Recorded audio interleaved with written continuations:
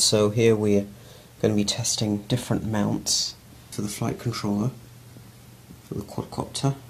Let me just give a quick overview then. So you've got this mount. These two were commercially bought from eBay. They don't cost much, they're actually quite cheap. And these three here were all custom designed by me. This one I wouldn't buy. It's a complete piece of junk. I wouldn't even put it on a quadcopter for free. That's how bad it is.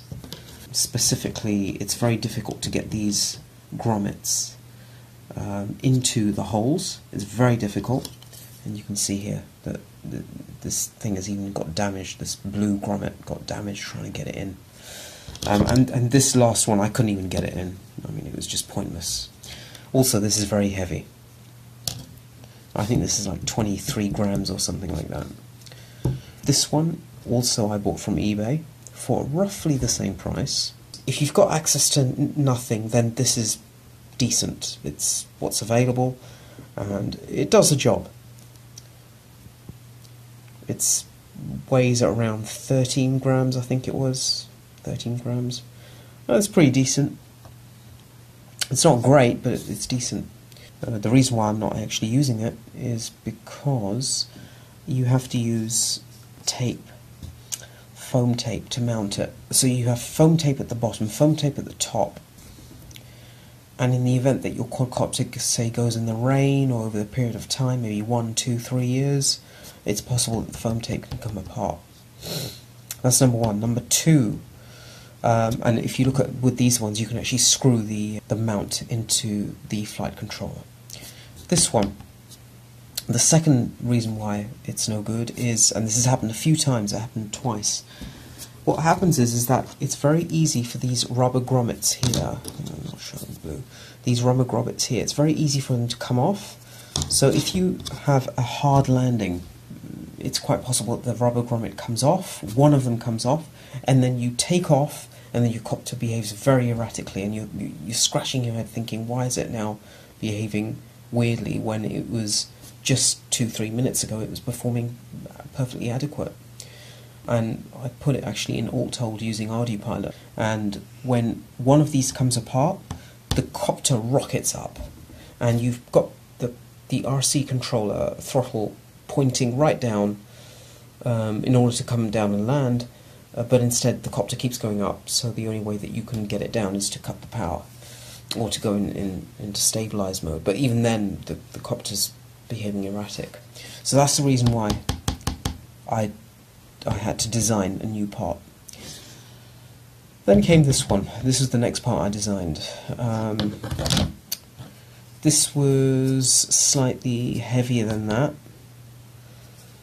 and one of the problems was that the vibration wasn't as great as that. The vibration of this was better, and one of the reasons, in fact the main reason, was because of these rubber grommets.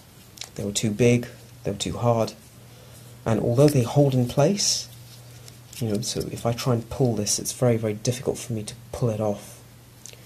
There is vibration. Then came these two, and this is the one that I'm going to be running tests on.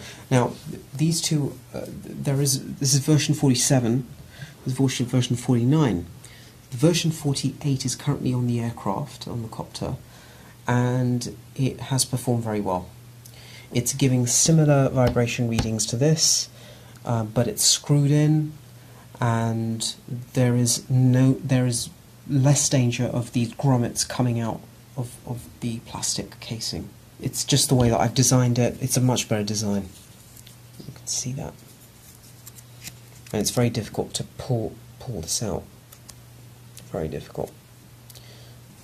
I mean, if you apply enough force it will come off, but these things just, this mount, the grommets just come out very, very easily. And this one is also something I want to test. Basically, it's different. These are different grommets. So these grommets are the same as these grommets, and these have already been proven to work very well on this one and also the one on my aircraft right now.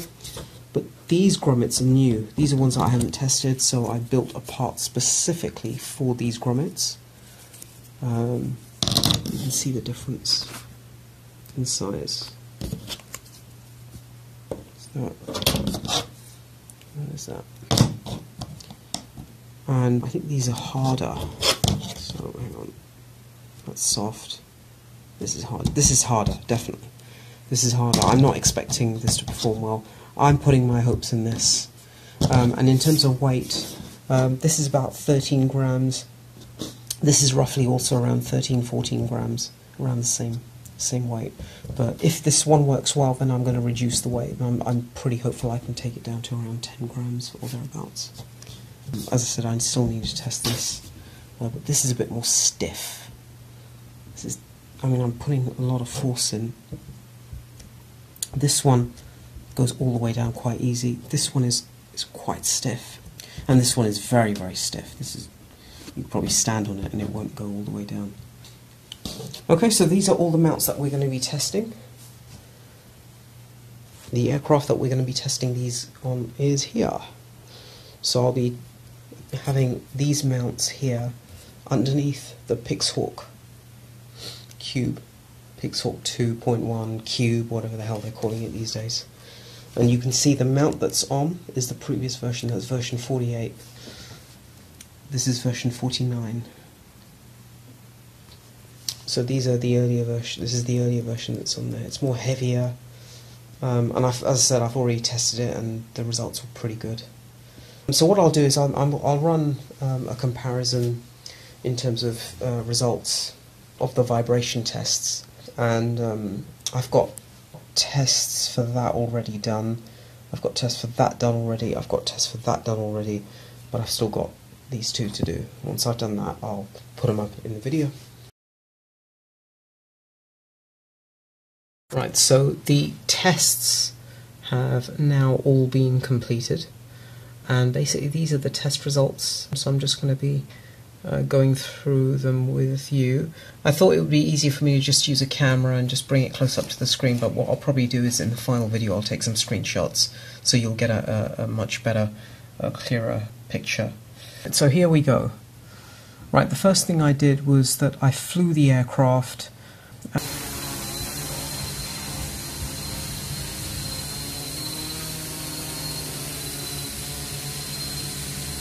And hopefully in the editing process I'll be adding a bit of video footage of me flying an aircraft, using each flight controller mount. And after the flight is completed, I bring it back to my computer, download the black box, the data that we get from that particular flight, and check the... Once I've managed to extract that data, I get something like... let me see, something like this, right? So you end up with, these are vibration data, all this. And more crucially, you get this. These numbers here at the top. Let's try that. And that. So you have basically vibration X, Y, and Z. The most difficult vibration setting that I have found is with the Z-axis, that's the up and down axes, where the flight controller experiences a lot of vibrations going up and down. But anyway, that's pretty much what I find. Anyway, this is a sample result. The camera's not catching this properly, but as I said, I'll put up a screenshot of what I'm actually looking at, so you'll see it nice and clean. So once I've done that, I extract the data that I have here. I take that data and then I plug it in to here, and basically I do a cut and paste job. So this is the data that we have here. Okay, so I'm just going to read it out now. So what I'll do is in the video I'll take a screenshot of that and put it up, so that way you can actually see a better image of it. So the first thing is the black big grommets with the plastic custom mount. All the mounts themselves I designed myself, unless stated, and you'll see that the vibration, it's the mean value that I'm looking at really here. The X was 3, the Y was 2, but this was the killer here, the Z was 20, so that really made it unacceptable. We couldn't really use this. I then switched to the black small grommets. This was a commercial mount that you can buy from eBay, and I'll probably put up a screenshot of where you can buy this, but it's fairly cheap. It's about £3 or £4. I think £4 delivered. So it's, you know, it's decent value, and if that's all you've got access to, then I'd very happily buy that and use that. And that got an X value of 2, a Y value of 3, which is very acceptable, and a Z value of 5, which is perfectly acceptable. Maximum of 9. So that was alright. The weight of it is pretty good as well, 12.3 grams. I think it's a decent mount. It's probably the best commercial mount that I've come across. Right, the next one was the version 48 mount. This was, again, custom designed by me, and I tested this with the black small grommets. The weight was slightly higher than the commercial mount. It was about 2 grams heavier. So comparing these two, you can see that the X value is better with the custom mount. The Y value is better, 3 versus 2, and the Z value is also better, 2 versus 5. So the one that I designed was just far better. It's much improved. Then we switched over to a version 49.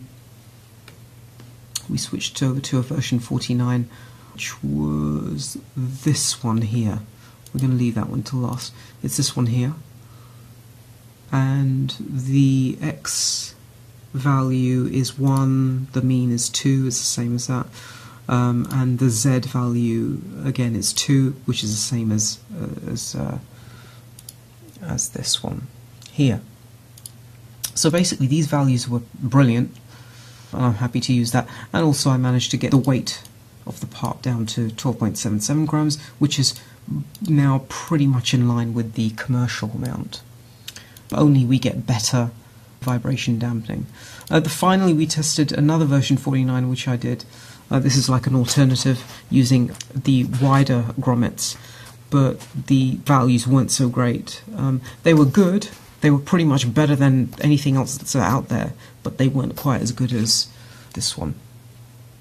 So what I'm going to do is I'm going to leave a picture of the version which won this super test, as it were, but I will also leave a link or a screenshot of where you can buy the commercial mount, because obviously a lot of you don't have access to 3D printing, so you just prefer to buy from eBay, which is fine.